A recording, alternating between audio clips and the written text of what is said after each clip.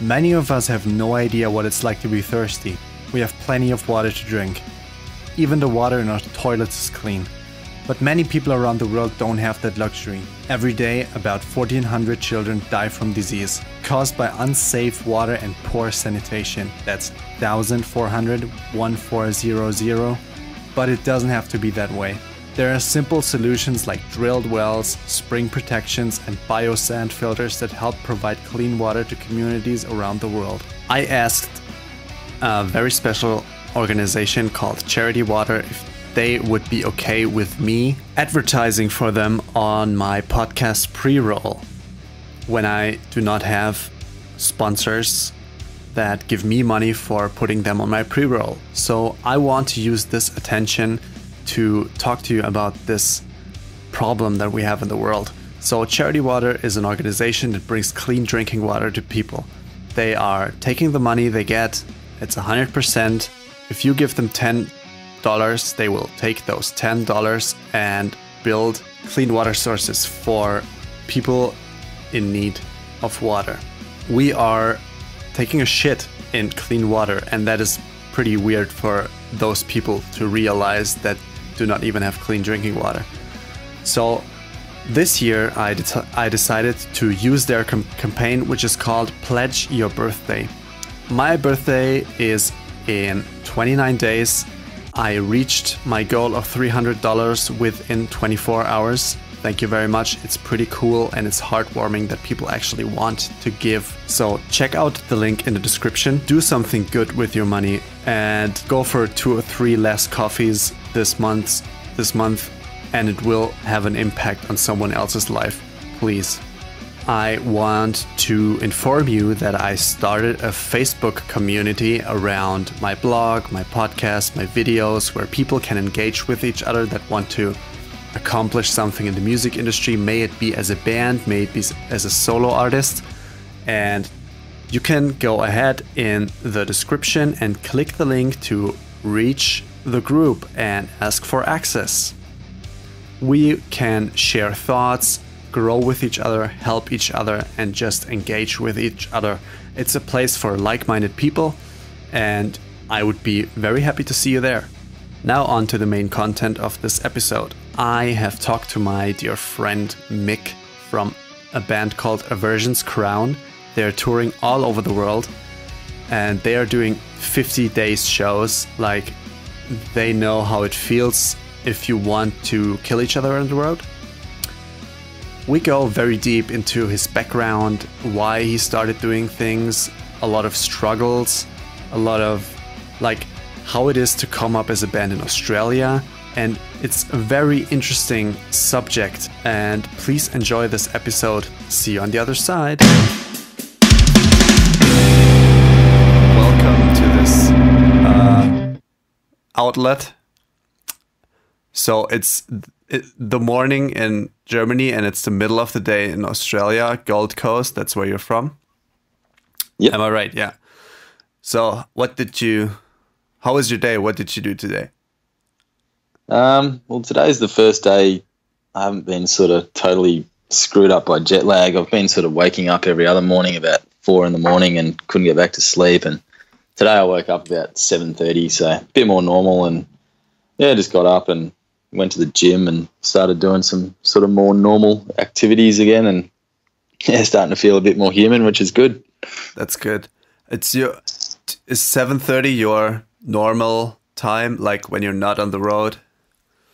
It's probably more like 8:30 is probably a good time for me, I reckon. So it's getting closer. That's good. What shirt are you wearing right now? I'm wearing a Within the Ruins shirt. Obviously. So you've played you've not been on tour with them, but you played some dates. Yeah, we've been on tour with them before, but yeah, this time we just did a few shows with them at the end of the Europe tour.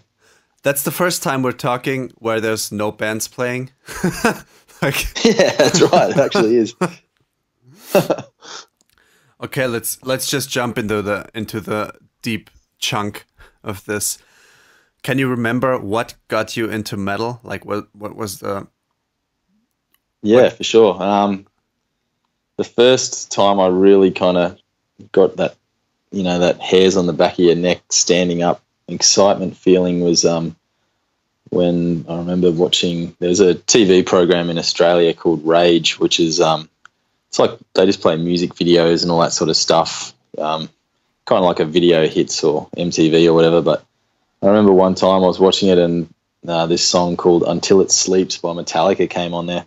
Okay. And I was pretty young at the time and I was just kind of like, what the hell is this? This isn't like all the other songs that are getting played at the moment.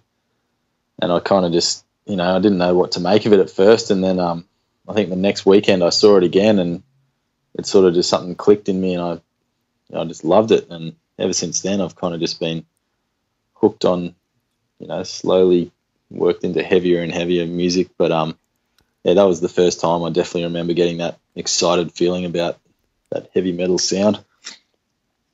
What year was that? Like 80, 90? No. Yeah, that was 90s. I was probably 96 or something, I'd imagine. And how did you like you wanted to know more and more and more? Like, did you go to record stores or? Yeah, well, that's exactly what I did. I didn't have any sort of older brothers or sisters to sort of, show me music and that sort of stuff. So I kind of just, through friends and just sort of figuring it out for myself. So, yeah, once I started high school especially, there were, friends who had older brothers and sisters who would sort of hook them up with tapes of albums that were coming out at the time and started discovering a few new bands. And then I'd go into record stores and sort of literally just look at things with covers that I thought looked cool and take them up to the counter and ask to listen to them and just slowly started sort of learning about different styles and, reading magazines and all that sort of stuff. There wasn't even the internet or anything back then. So I just kind of, it was all just sort of asking people and, I'd even just going to gigs and you'd see someone wearing a T-shirt that I thought was cool. I was like, all right, well, that band's going to be cool. And I'd sort of try and track down some of their albums or whatever. And yeah, it was a totally different way of learning about music and bands than what it is these days. Do you do you know the moment like when you back then when you see someone with a shirt and you're like, fuck, it has to be amazing, and then you listen to it and it's awful, it's shit. That still happens. It's amazing how you find out about stuff in metal. Oh, it's so funny. Yeah. How did that lead you into? Did you? Sorry, the delay is awful. Like it makes me sound like I'm breaking into people's sentences. Yeah. How did that lead you into playing guitar? Did you just want to make it yourself?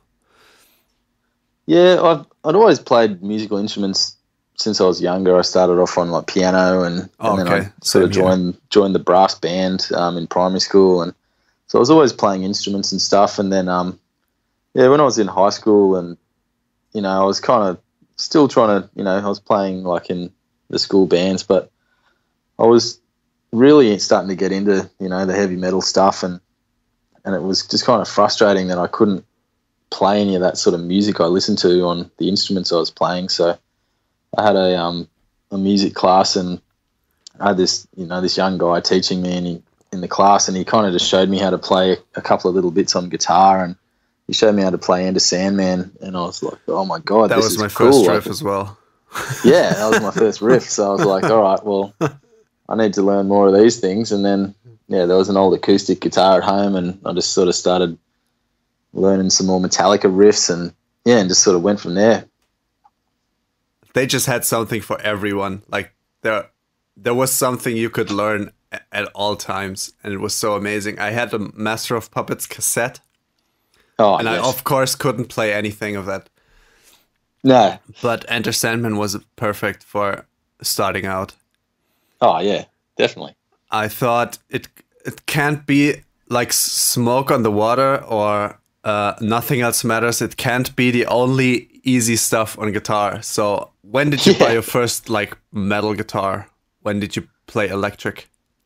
Yeah, it was probably not too long after that. That was sort of happening, I think, towards the end of whatever year that was. So it was leading up to Christmas, and I was just so into it, and but obviously, it was an acoustic guitar, and you couldn't get that sound you're looking for. So I was just kind of like, look, I need to get an electric guitar, and just got like a real basic one with like a little combo practice amp, and probably a Strat. it was a Yamaha actually. Yeah, I had a Yamaha Strat. What was mine? Yeah, Yamaha Strat. Yep. Sick. Bright red. Yep. Mine was black or white from. Do you have? I know you guys have Aldi, the German supermarket. Yes. I don't think you have. I don't think you have Lidl. It's no. Like it's just a copy of that, but a different company. So I just we went to a supermarket, and there was this guitar, and I couldn't play guitar, and I said, "Mom, sorry, but you have to buy this guitar." So she didn't buy it, and I of course didn't have any money. So we went back home, and I kept talking about guitar. So we went back to this shop, and she said, "You can't play any guitar. Please promise me you will learn to play guitar." So she bought it, and it couldn't stay in tune. But I would play for 8 hours a day, and sometimes skip school, like leave home, pretend to be going to school, wait till she leaves to work, go back home and play guitar, then leave home and come back. And I was out of tune all the time, but it was like, even with this shit guitar, that was pretty sick just to play Enter Sandman for 2 hours in a row. Yeah. So what was your first band? It wasn't Widow to See, am I right? Or was it? No, it wasn't that one. But I started a band in high school. There was another guy who he was in my grade. He turned up sort of midway through high school, and he was just so much better at guitar than everyone. And he was, miles ahead of me on guitar, and so I started hanging out with him and learning some stuff, and we just started sort of jamming on just Pantera and Metallica, and he was ripping through all the Pantera solos already, and I was just riffing away, and we just started writing some tunes and got another couple of mates on board, and just started sort of jamming, and it never really kind of got anywhere, but it was a good sort of way to just learn how to form a band, and and then from there, a couple of those guys and me started another band, and then I've started a band in school as well with some guys in my class, and just sort of I've kind of always been doing bands since that point. If one band finished, I was already working on the next one, or something's already in place. So I've just kind of been doing some kind of a band since I was, I don't know, maybe 14, 15 years old. So a while now. But people have to remember that this is in an Australia context, so cities are very, very, very, very far apart. So everything that happens is probably just in your own city, and you're not like doing something with someone else from another big city because it's way too far away. And I mean, before social media, did you even know any people from other cities at all? No, that played music? Yeah, not at all. No, I just knew just the people in my little city, my little bubble. And I'd just go to watch all the local bands, and occasionally a band would come from interstate, and it would be like a big deal. But big deal. I remember that feeling. Fucking big deal, yeah. Yeah. Did you can you remember the first song you wrote? Like, and how did you manifest what was in your head? How did you write it? Yeah, well, it was kind of like a combined effort with a couple of these guys that I was jamming with back then, and I kind of had a couple of riffs. One of the other guys had a couple of riffs, and I was just like, these don't bloody work together. But then we kind of changed something around, and all of a sudden all these different riffs came together, and it was kind of that first time I got that real cool buzz of creating music with someone else, where you've both come in with two totally different ideas and you somehow make them work together. And and then we had this other mate who was sort of playing bass with us, and he started writing some lyrics, and they were terrible. He had this big statue of this bird sitting on top of his desk in his bedroom, and he was sitting there trying to think of what to write lyrics about, and apparently this statue of this bird just fell on him, fully busted him up. So he wrote this whole song about that, and it was ridiculous, but at the time it was the best thing ever. You didn't have a drummer, or am I getting that right? No, we didn't right? even have a drummer at that point. We were just sort of doing it with our drums, and so it was just you guys meeting up. It was just riffs, and everyone's bringing his combo, and you're just playing. Yeah, we didn't have any recording gear. We didn't have anything like that. It was just turn up, riffs, let's see what happens. Like, I remember doing that, and now in the context of my 2017 musician world, it would be so weird to do that. Like, not recording anything, just sitting there and riffing.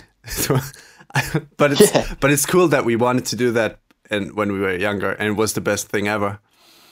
Oh, it was, yeah. So did these actions, or what you were doing back then, did you get an idea of what it's gonna be when you're an actual musician? Did you want to be a musician? Like, did you? Not really. Yeah, I mean, back then it was just kind of like something that I thought was, it was just fun to do. I love playing and, love jamming, but I was still, back then I was just a full fan, like watching other bands and stuff. I never really could sort of visualize myself being in a band that was actually playing gigs and touring and stuff. That to me never even seemed like a possibility. And then then all of a sudden there was a couple of bands from my city that kind of got a bit of attention and started, getting a bit of hype around them and touring and stuff. And that's when I kind of realized, well, maybe you can do it. And that's when I sort of started thinking about things a bit more seriously, and actually kind of thinking, all right, well, I need to start booking gigs, and I need to start, meeting all other bands so I can book gigs with them, and just started the whole thought process of networking and all that kind of stuff. You realize that you have to take action, and it's exactly you have to do shit, and no one's gonna come and get you. Nah, exactly. What age was that? I was still in school, so probably like, I don't know, maybe 16 or something like that. Okay. Yeah. Doing all this, what was your? I'm drifting off the band thing a little bit, just because I think background is really. I like to have background on people. What was your first? What was your first job, and how bad was it, if it was bad? Yeah, well, first job I got was when I finished school. I never had a proper job when I was at school, but once I finished high school, I was working. Actually, you probably remember because you were in Australia for a bit. There was there still is. There's an electronics chain called Harvey Norman, and they just sell all kinds of electronics and bedding and furniture and stuff. And so I just worked in the warehouse. So I was just literally just in the warehouse. Just people would buy stuff. I'd just go and lift it and put it in the car, or deliveries would come. I'd lift them off trucks, put them in the warehouse, like just a completely brain dead physical job. What is my purpose? But, yeah.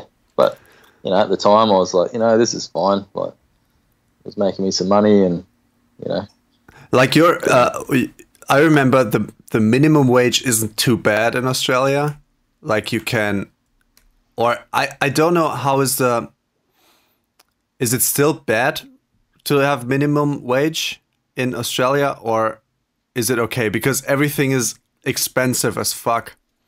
So Yeah, I mean, like minimum wage. Yeah, it's like $20 an hour, or what is it right now?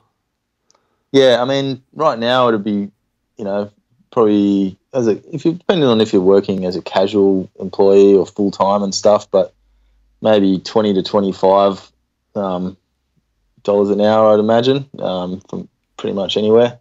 But the cost of living is like triple the amount to the USA, right? Like, yeah, I think it is. From what people I've met we try and kind of, you have this discussion with people in other places in the world, and you try and sort of figure out the maths about how much what your earning is worth where you live versus what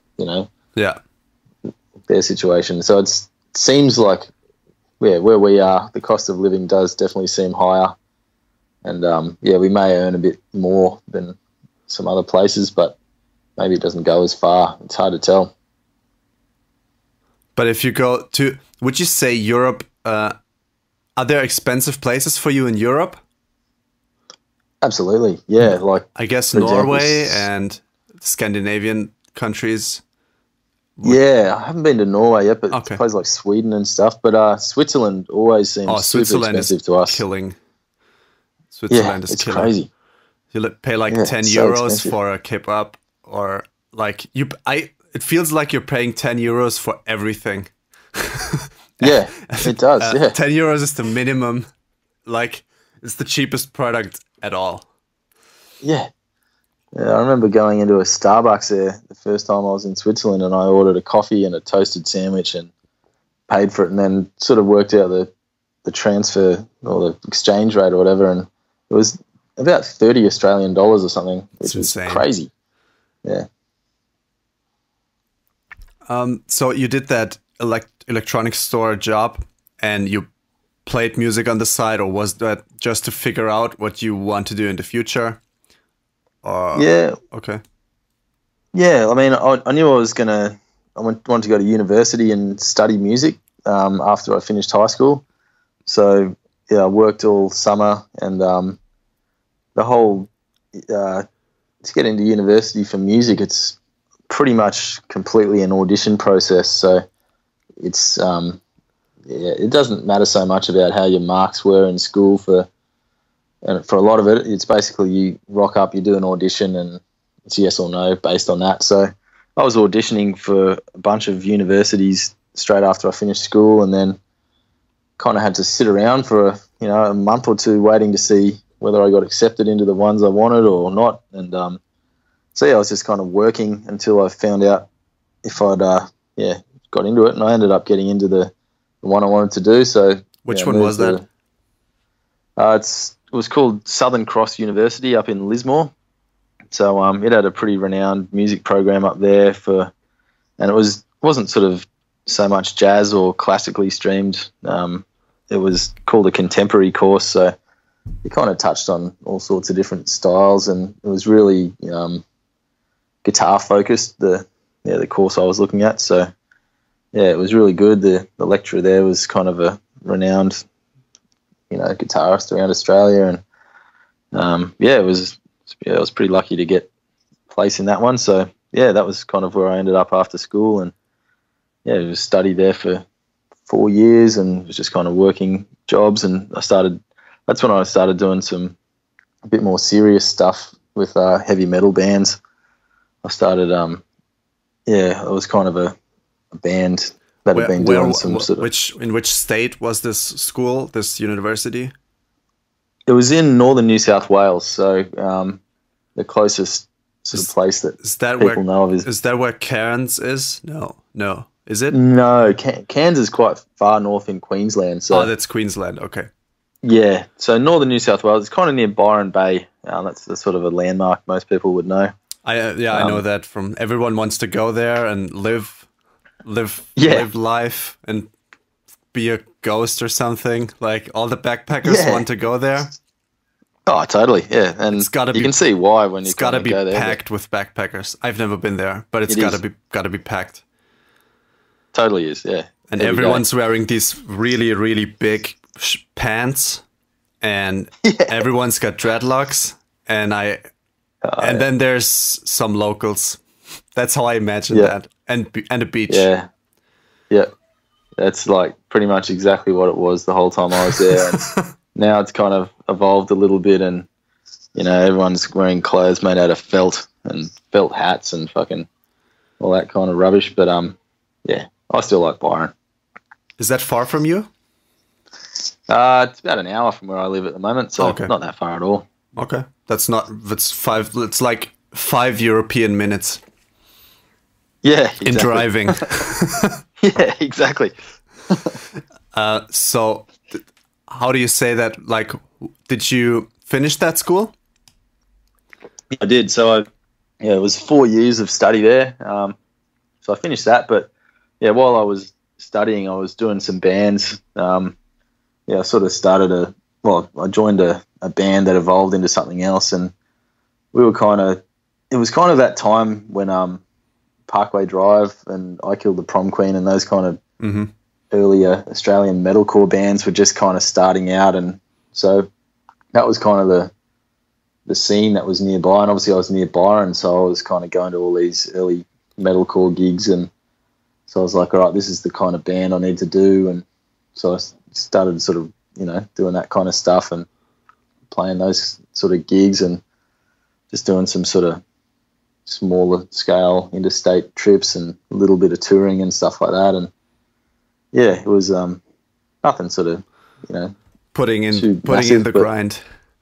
Like, yeah, putting in the grind, exactly. Yeah, that's what a lot of people miss. Like, you have to, I don't know what the equivalent today would be, because I'm not a starting out musician, but there has to be an equivalent to that, what we did 10 years ago.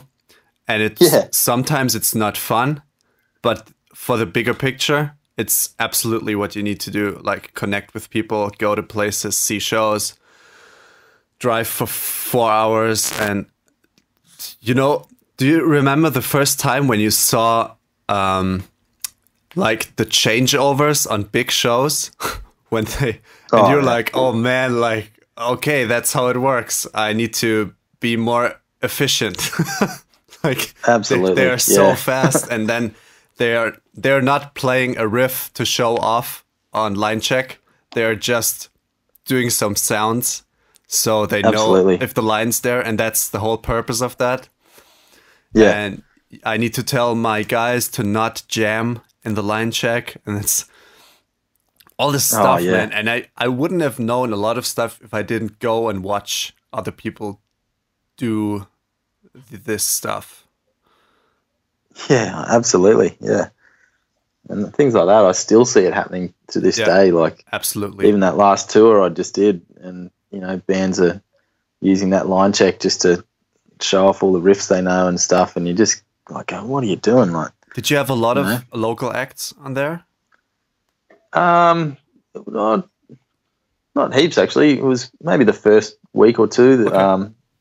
The sort of when we were doing the headline shows, we usually had an opening act, like a local one, for pretty much all the headline shows we did. But after that, no, there was pretty much just when we were the sort of support band, we would usually be opening, or there'd be another kind of established band as the opener, and it wasn't heaps of local bands this tour, but there was still a few.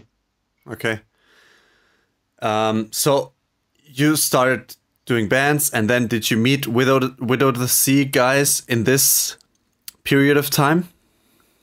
Yeah, it was not too long. It was kind of just after I finished university. I moved to the Gold Coast, and I was sort of trying to get some new sort of a band up and running, and I was working. You already knew people in Gold Coast? Yeah, I knew a couple of people there. Okay.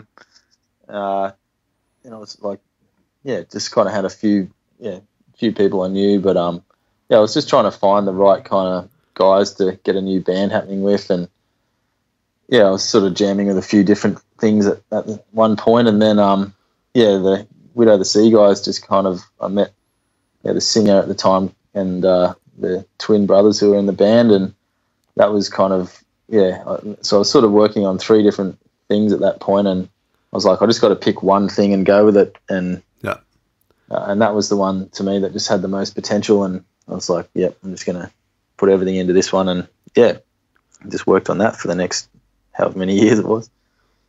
What's going on there? Like, is there something happening with Widow to See, or is everyone so involved in, I don't know, you're with Aversions Crown, then is someone working a ridiculous job, or? Yeah, like there's nothing happening at this point. We're all kind of still in touch with each other, and you know, we'll still catch up and hang out and stuff like that. But nothing happening musically there at the moment. Everyone's kind of doing other things, and which is cool. But I mean, there's always the potential for it to happen again at some point, which I'd always be keen to do that. But you didn't end it or something. It's like, no, we didn't end it. It's just kind of just not active at the moment. But there's no reason it couldn't happen again. So at some point, Aversions Crown, which is a band on Nuclear Blast, which is the biggest metal label on Earth, I guess. Yeah. Maybe besides Roadrunner, I don't know which one is bigger. I don't. Maybe Nuclear Blast has the more bands, but it's not the point. So this band came and asked you to come on tour or to play guitar straight away. How did that work? Yeah, they had a member who sort of moved into Thy Art Is Murder. Oh, okay. So they had an opening for a guitar player. Is that the guy with the mustache? No, the guy with the mustache is Sean. It was Kevin. So he plays bass in Thy Art at the moment. Okay. And he has for the last how many years, probably since I joined, so at least 3 years or whatever. So once he joined Thy Art, they needed a guitar player, and the singer at the time, Colin, he used to sing for Widow to See, so he knew me, and we'd worked together for years on the other band, and so he kind of just put my name in the picture, and I kind of knew the other guys. We'd never really spent a lot of time together, but we kind of, we'd played a few shows, and we kind of all knew each other a bit, so they basically just kind of said, come and have a rehearsal with us, see how you go, and I did a jam with them, and then they're like, yeah, sweet, that sounded good. Next week we're doing a tour with Devil Driver and Whitechapel, and do you want to come? So I had one jam with them, and then it was only a pretty short tour, but it was an intense one. Just with massive drives, and the shows were really big, and just kind of in the deep end straight away. But it was good. It was just gave me a taste of. Was that a big decision for you? Like, did you have to make any? Did you have to quit a job or something, or didn't you have any responsibilities at that point? I definitely had responsibilities and job and all that sort of stuff, and but it was. So I kind of I didn't have to quit a job or do anything like that, but I was prepared to if it came to that. I was just like, it was kind of an opportunity for me to do things in music that I'd always wanted to do. Yeah.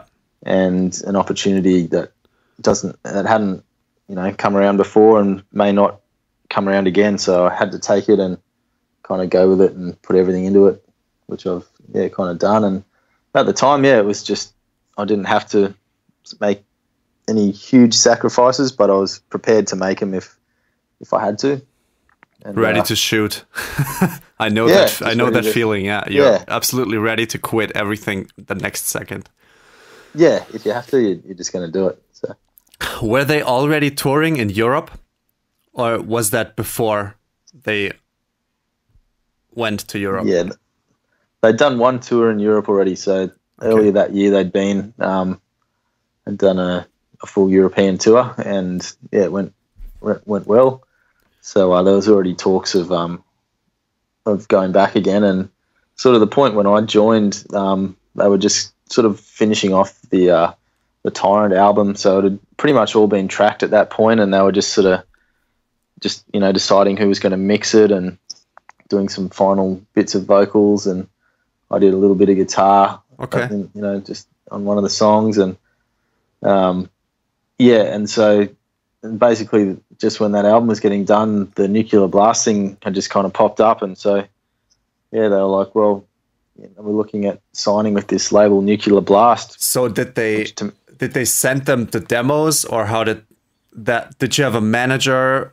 Oh, you told me you had the same management as Thy Artist Murder, and then it went kind of that way. Yeah, I think that's pretty much what happened. It was kind of just before I was in the picture, but yeah, at the time we had the same manager as Thy Art did. He still manages us, but they're doing it DIY, right? I think. Yeah, they have been for a while now, since then, basically. So so I think he obviously had the contacts from them, and there was a fair bit of hype on a couple of the singles that had been recorded already, and they were super interested and liked what they heard from the album, and decided to sign the band. So and I kind of was just joining the band as all that was happening, so that was it was pretty exciting for everyone, and it was pretty cool, exciting time for everyone. So when that album dropped, did the extensive touring start right away? Yeah, the album dropped and we did an Australian tour pretty much straight away, and that was probably about a fortnight's worth of shows or something. And then, the European tour got booked for start of January. So, I think it was sort of November the album came out. What year? So second half. 2014 it would have been, yeah. So the album came out sometime in November, I think. We toured for a couple of weeks in November, and then start of January we played like a couple of Australian shows. We played a festival and another couple of shows, and then we were off to Europe that was my first time I'd even been overseas or anything like that, let alone toured. So you never left Australia to that point? Never. Yeah, never. Yeah, why would you? Exactly. Got everything you need. Did you adapt to the touring really fast? I mean, you toured quite a lot in 2015 and 16.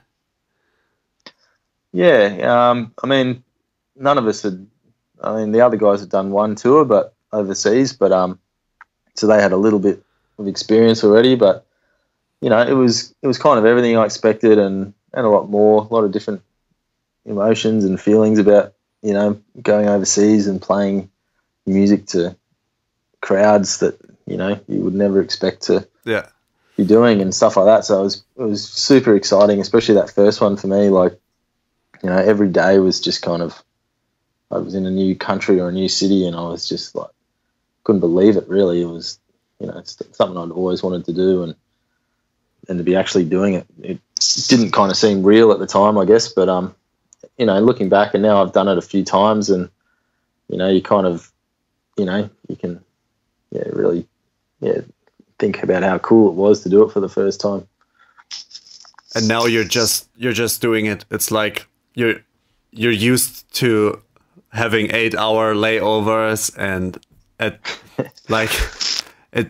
I didn't tour on other continents. No.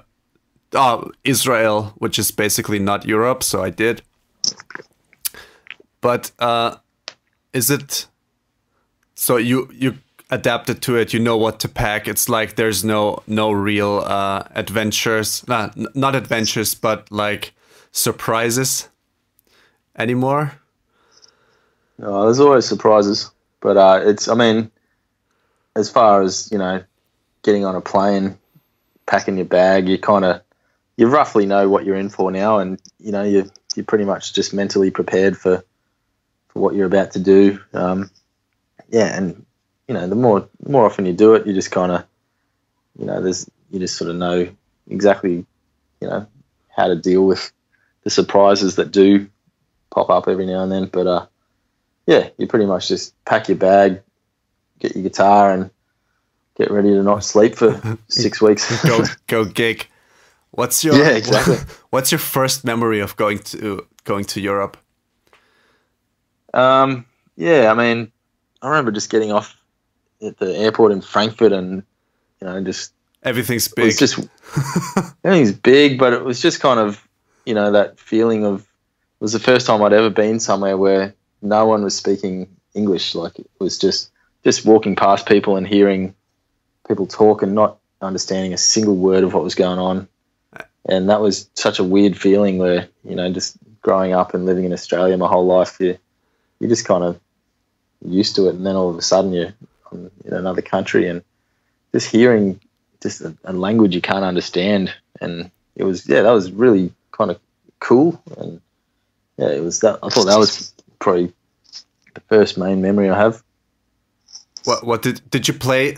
Did you get picked up to play straight away, or did you have some 1 or 2 days to? Yeah, we had a couple of days just to go in and kind of get our bearings, and so went into the city, and it was the first time I got to check out a city on the other side of the world, and all the architecture and the people, and just trying to deal with public transport in another language, and different currencies and stuff like that, and then you have to buy a ticket for public transport, and it's really weird, and even I don't understand it in other cities sometimes, because it's totally. Then some take your card, some just take coins, some take everything.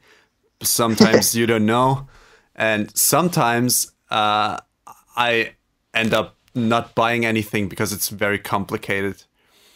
Yeah. And you can't ask. Sometimes you can't really ask people, because some people are not used to be asked stuff anymore because of the modern day we live in. Yeah. But yeah, it's good that you could pick up the whole culture shock before going to play. Definitely. And hearing all the hard sounds like T's and hearing a different language. Yeah. Oh, it was crazy. What's the main difference between Europe, Australia, and America? I guess all of those are pretty different to play shows in. Yeah, they are. I think in terms of like the fans that come to crowds and stuff, they're all pretty different in each one of those countries, and they're all kind of passionate in their own different ways, I guess. But I think European fans are always, super passionate and excited about just the fact that we're from Australia and stuff like that, which is obviously that's not a big deal. When you play in Australia, you just, you're from there, so it's not that weird. But I think we just seem so foreign. I guess American bands probably tour Europe quite a bit. And I know there's a lot of Australian bands that do it, but not as many, I guess. So yeah, some people have never seen an Australian person, and some of them maybe think like you look different than they do, but you're all just Europeans. Exactly. Yeah, it's exactly right. Yeah, I don't know. It's pretty weird. Is there anything that European musicians would definitely think is really weird about playing in Australia? Yeah, I think the way sort of shows are run in Europe is, to me that's kind of the pinnacle for when we're touring. You kind of turn up, there's food ready for you, the venues are clean, they're got good equipment and stuff there. There's usually staff that'll help you load in and all that kind of stuff. And then there's a never-ending supply of beers and whatever you want to drink. They'll give you a hot meal before you play. There's usually a shower there, towels and all that sort of stuff. And often there'll be accommodation provided, sometimes at the venue or through a promoted company. They'll put you up in a hotel or, even find someone's house to stay at for you and stuff. Whereas in Australia, you get none of that stuff. Like, you turn up and, you're basically just like, all right, you guys can load in now. And then from then on, you're just kind of on your own. And do whatever you want. might, yeah, exactly. You might get a couple of drink tickets for the bar, but that's pretty much about it. You're kind of just on your own, which I guess kind of sets you up for when you go overseas and you're touring and you're just kind of used to sorting yourself out with all that kind of thing. But I think if I was a European band and I'd toured over there for quite a while and was kind of used to all those creature comforts and came to Australia, it might be a bit of a shock. Sometimes I see tour pictures from Australian shows, and the shows are in hotels. Kind of. Yeah. Do you know what I mean? Do they do people book conference rooms in hotels to make metal shows in? Is that what happens? Or it has happened, yeah. I mean, it doesn't always happen, but yeah, sometimes there's always weird issues with venues in Australia. There's not, we don't have the kind of venues that sort of stand the test of time over here. Even our iconic venues that have been around for years always kind of end up getting demolished or bought out or stuff like that. So, it's always kind of, promoters are always facing that battle of where we're going to put our next show on, because the venue we've been using the last couple of years is now unavailable for whatever reason, and we need to find a solution. So sometimes, they'll end up being in weird places or, conference rooms or whatever it ends up being. But it's just a kind of a different situation over here, I guess, and different laws and stuff like that, which seems like it's really hard to build a culture. In Cologne we have this underground thing, and that's where most of the shows happen, because the size is perfect, and you can park your bus there. You can even when you're not playing there, they will probably let you park your bus and get power. Just give them $50 or something, and that's and there will be another band playing that you probably know. And it's I couldn't imagine a country where it's not like that. Because I remember even going out in Australia, going to grab a beer in a live club, it's kind of really weird, because maybe they won't let you in with short shirt sleeves because you have tattoos. You can't go in if you have a belly bag. Bum bag, bum bag, yeah. It's actually really hard to get to go into something and actually see something and buy, because there's so much rules. There's so many rules you have to follow in these kind of districts with the live clubs. I was okay, I'm about to go home because no one will let me in with my tattoos. So I remember in Adelaide, there's this party street. You know what I mean? Yeah, There's all the bars and tattoo shops, and then I couldn't go into any shop, and my friend, he didn't have tattoos, so he said, let's talk to any security that doesn't look intimidated and ask him where we can go. And he looked at me and said, there's probably nothing you can go into, so I would go home and get a long sleeve, and then you can go wherever you want, and please get rid of that bum bag. So I did, and then I could go into bars, and I was like, what the fuck is going on here? But it's pretty normal there. And then you can't play shows. It's just really weird for outside people. Oh yeah, absolutely. Even if you live there, it's weird. I think so. And then they kick you out at 0:30 or something. Please leave. Totally. And no, you can't finish your drink. Just please fuck off. We need to go home as well. How can anything cool happen if you want to party after that time? You have to have a lot of house parties, I guess. Yeah. Oh, totally. Yeah. House shows are still a thing over here, and especially for punk and hardcore bands. Yeah. A lot of them will just do house shows because, and are there people with specialized homes for that? Are there professional home show promoters? Well, look, not that I know of. Okay. I'm sure there might be a couple out there, but yeah, I've yet to find a professional house show. It's just a thought I have. Can you overplay Australia fast? Yeah, you can for sure.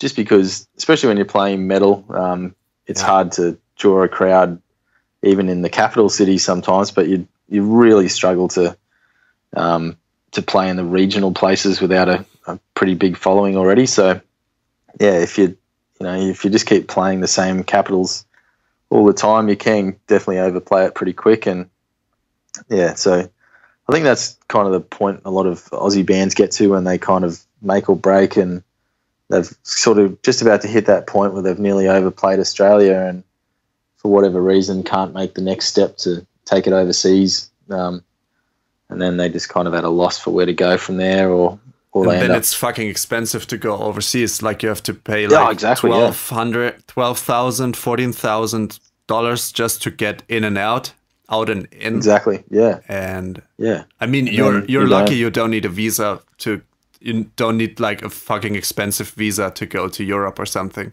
Not to Europe, no, that's right. But I mean, America as well as everyone about the American one, man. Like, yeah, you guys had that whole thing happen, and that's happens to quite a few bands, unfortunately, and then it's hard to recover from that.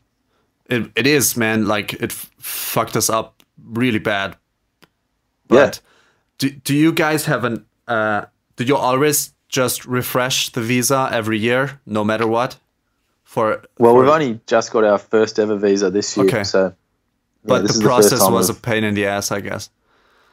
Yeah, like it was, and super stressful. Like, I got a heap of new grey hairs from that, and it was. We had our flights booked for months in advance. We'd done all the applications for the visa, months ahead of time and stuff, and we were flying out on a Saturday morning, and the visa came the Friday afternoon, like hours before our flight. Fuck. And so we had no idea if we were going, pretty much up until the last minute. So yeah, it was just, especially when you've invested that much time and money and all that into it, and you just sitting there waiting, like.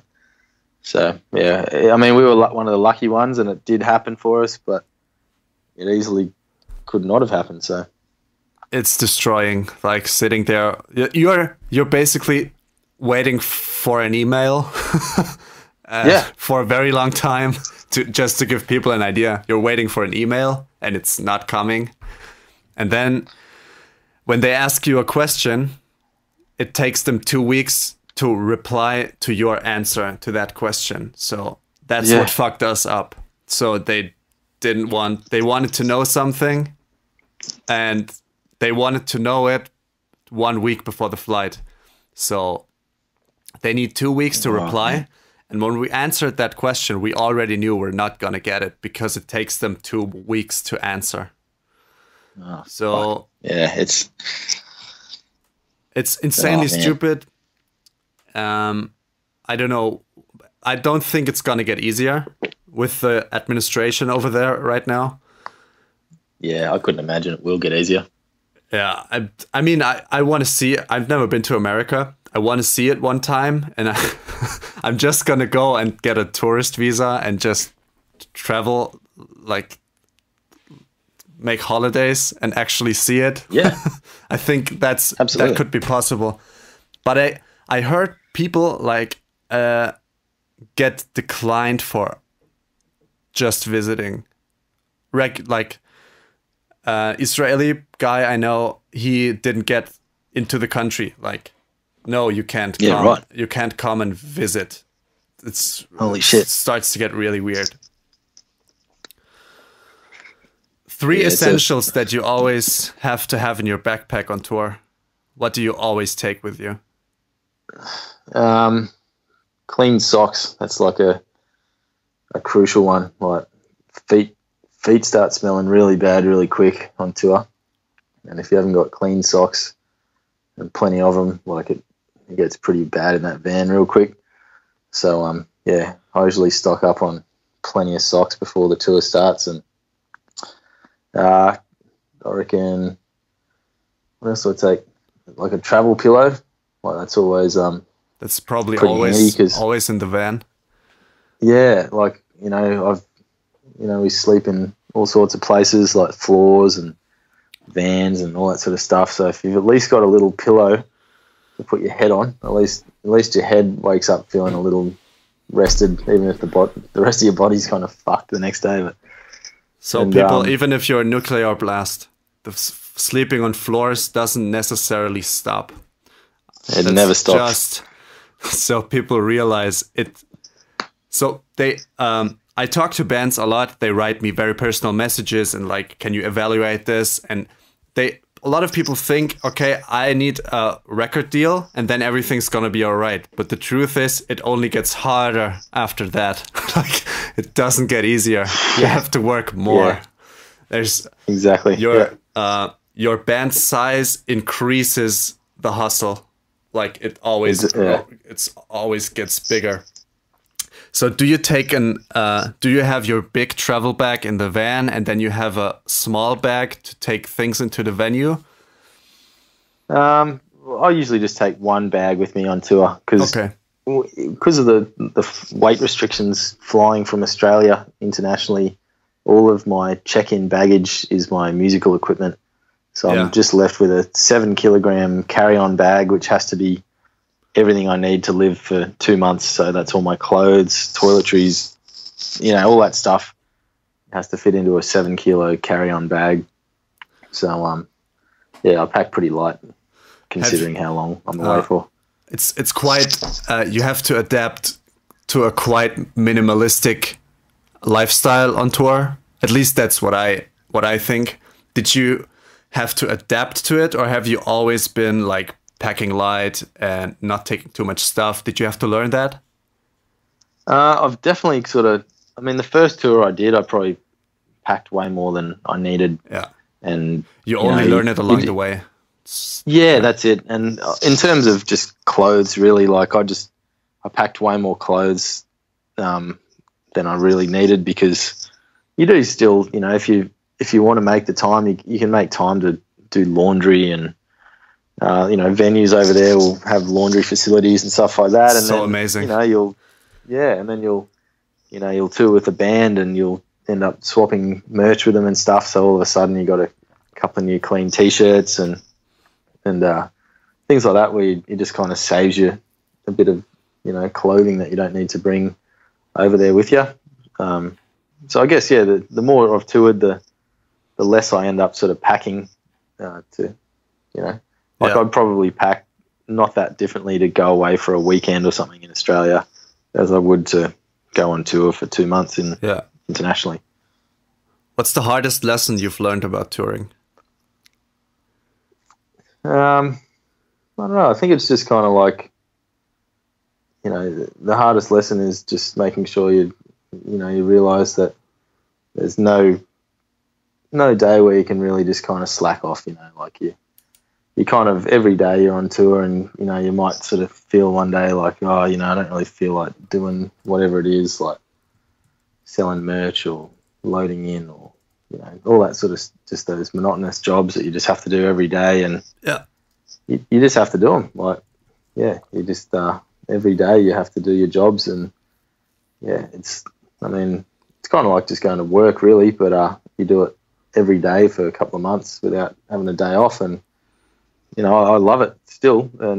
But it's awesome. just a mental thing where you kind of have to be prepared. Like, you're sitting in the van for hours and then all of a sudden, all right, we're at the venue, and you just have to go into work mode and, all right, let's do all these jobs, and then you can relax again. So, I think that's kind of the biggest thing, is just getting yourself in that mindset. And for me to get into the playing mindset, it's never been a problem. Like, as soon as I'm on stage, got my guitar in my hand, and that's it. I just feel, I'm like, all right, I want to do this. Let's play music. But it's just the other bits.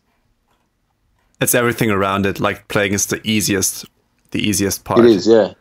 Yeah, that's it. Yeah. You just have to do something cool for an hour. That's it. Exactly. Let's go into the last and crazy segment. It's not that crazy, but I called it like that. I call it differently on every show. What's something that you really don't understand about our world today? Yeah, I mean, I guess there's so many, like, you know, in Australia at the moment, it's an issue that's been around for a while, and a lot of countries have kind of already tackled it in their own way. But at the moment, there's a big issue. Well, it's not an issue, but it's coming to like a big vote for the same-sex marriage bill in Australia. And I heard that, you know, on the Hard Noise podcast. It's pretty interesting. Yeah, and you know, like for me, it's a no-brainer that like it costs $100 million to implement it into your system, or something like that. And I really don't understand how, like, why does it cost that much? Can't you just say, okay, you can do it? That's it. It's I like, know. I don't know. Do they have to print like 60 billion papers with another gender on it for some? It's really weird. Yeah, it's really weird to me too. And I don't know all the ins and outs of all that and why it costs this and all that, but just for me, it's like, you know, it seems like a basic human right that, you know, I don't see why it should be such a big issue. And, you know, just even now there's ads on television that are popping up, you know, against it, and, you know, from certain political parties and stuff, and which just seems really weird in this year we're living in, and, you know, that it's still an issue. And, that's just kind of, I don't know. To me, it should just be a thing. Like it shouldn't be such a big issue. No one should be talking about it. It should be just okay.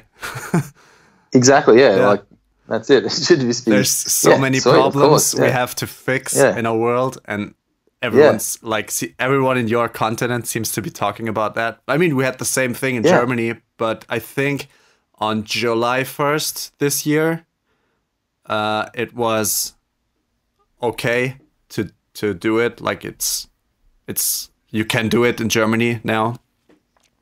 Yeah, absolutely.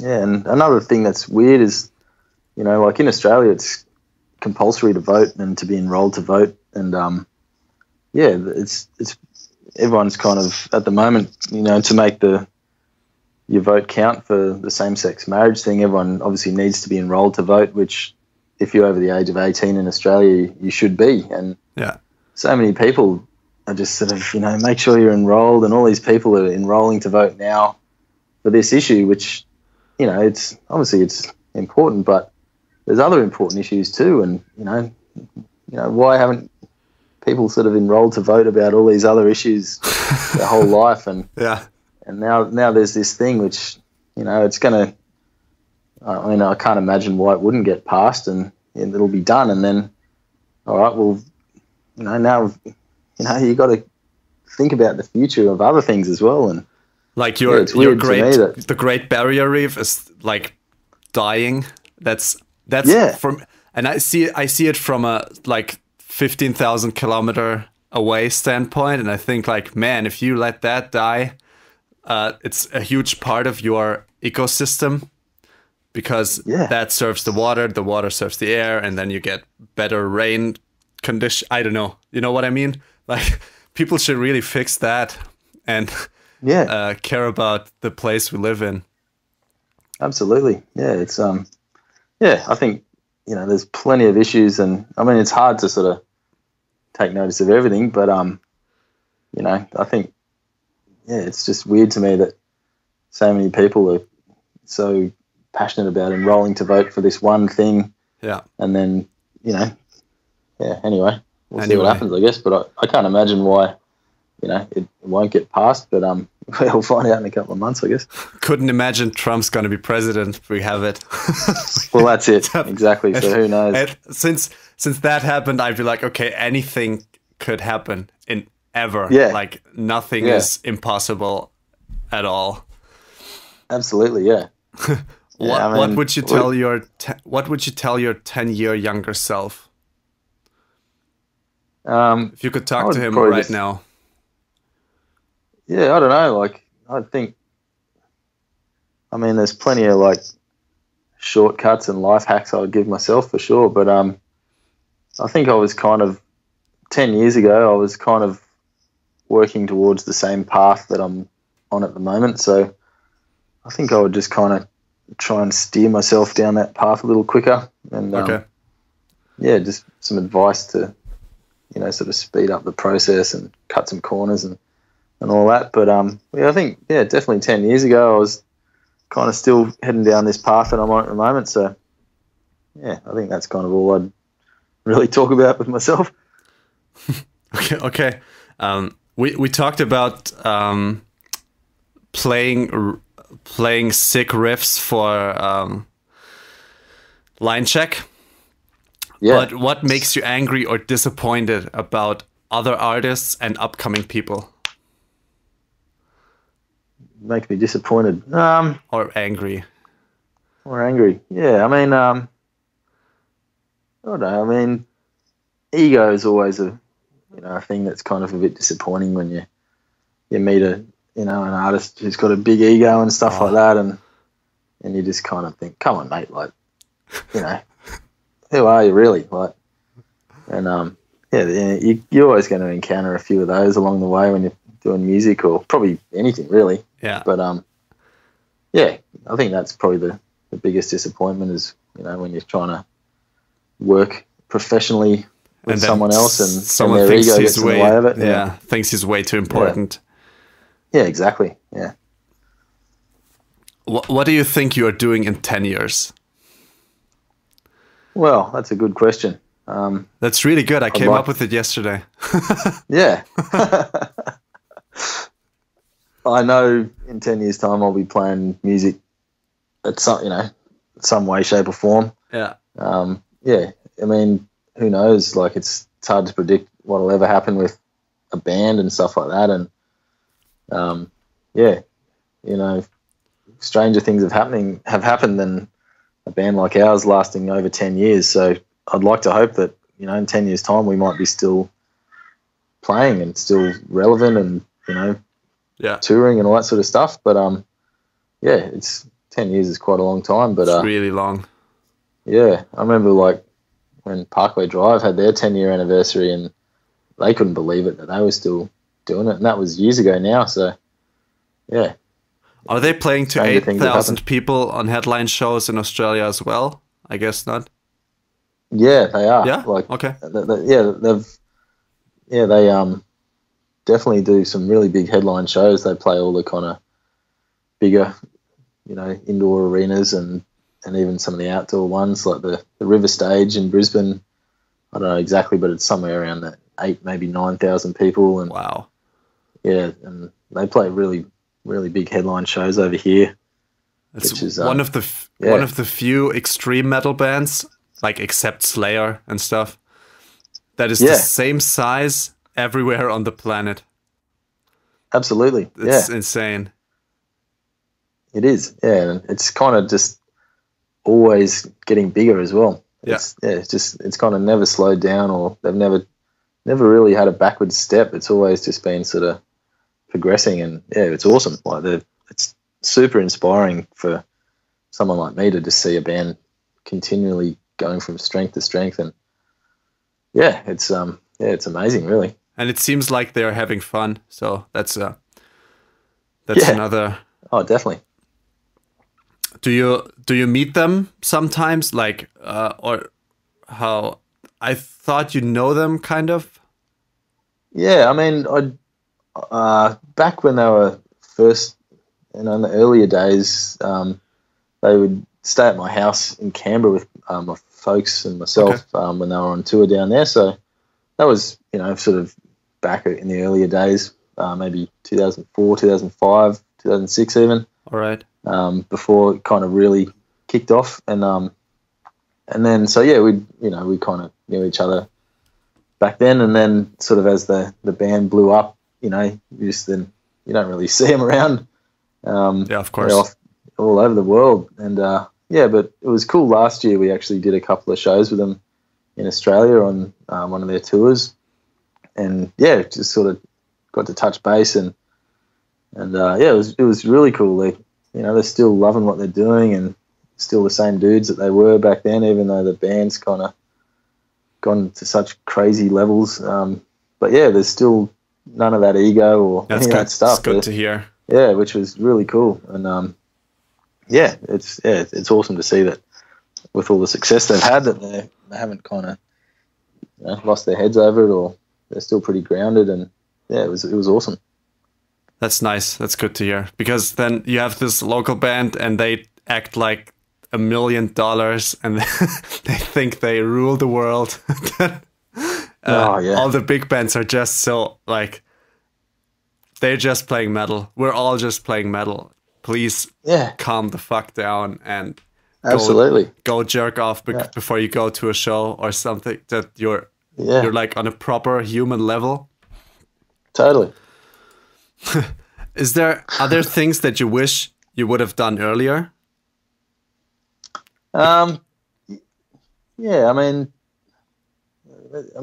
you kind of always wish, especially when you're playing music, that things would just happen. Like you're doing a gig and you just want the next gig to be bigger or better, and you always want something bigger and better to happen. So yeah, you're always wishing things would have happened sooner, and even when you're recording an album and you just want the thing out, you want to finish it, and it always just takes time.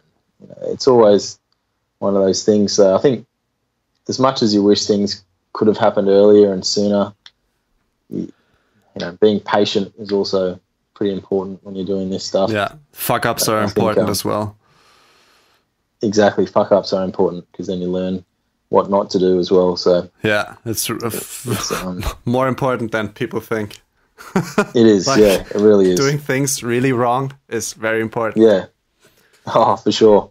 And most bands have had some huge fuck ups that you would never know about, but they've taken those on board and reevaluated what they're doing and turned around. And yeah, I'm sure a band like Parkway Drive have had heaps of fuck ups along the way, and they just probably and you just wouldn't know about it. But and then some bands, they might have a fuck up and they just can't handle it, and that's the end of the story. So yeah, I think it's important to deal with the fuck ups and learn from them. Cool. Do you have any last words that everyone should know? Not really. I think I just want you to finish the Fuck You and Die album so I can listen to it, really. Okay, I'm gonna go. And I'm gonna go and do it. I want you, after this, I want you to pick up that guitar and I need to do some writing today. That's definitely gonna happen. Yeah, sick. Who should I have on here? Like, who do you think would enjoy coming on this platform? I think I'll have to get back to you on that. Okay. There'll be quite a few cool people from Australia that have done different kinds of things. That I think would enjoy this kind of platform. But I'll get back to you on that. Okay, let's have a talk. So yeah, for sure, Mr. Jeffery, thank you very much for spending my morning with me. Of course. Okay, have a great afternoon, man. You too, mate. Yeah, and I'm sure I'll see you in a couple of months when I'm back over there. Yeah, awesome. Thank you for listening to this. I think it was a very interesting talk, and as you might have heard in the beginning, I have never talked to Mick without bands playing in the background, so it's pretty cool to actually do it and record it and give you some value. As I said in the beginning, please check out Charity Water. It's a cause that is dear to my heart. Apply for the Facebook group, join the Facebook group if you want to grow, and tell me what you think. How did you like this episode? What didn't you like about it? What do you want to have more of? Let's connect.